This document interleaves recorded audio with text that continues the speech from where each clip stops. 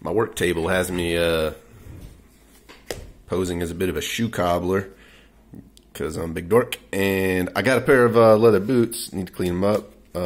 They were like $100, but all really like real leather, just solid leather all around.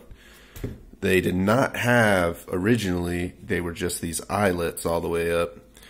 But I really have gotten used to using boot hooks just for a quick on and off. And I figured out how to install them by ordering the hooks themselves from China. They're actually very difficult to find. And some washers I got from Ace, and this little sort of mini anvil that after you tear out the old eyelet and you're just left with the hole, you put it in there, you put the grommet in, and then this on the other end, and hammer that bad boy in so the grommet expands to fill the washer.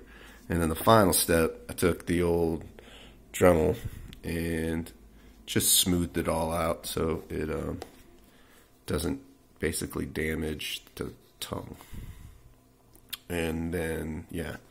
So I could have paid an extra $100 to get the boots that I wanted with the boot hooks, but instead I just got the cheaper version and put them in myself for like $10 for everything.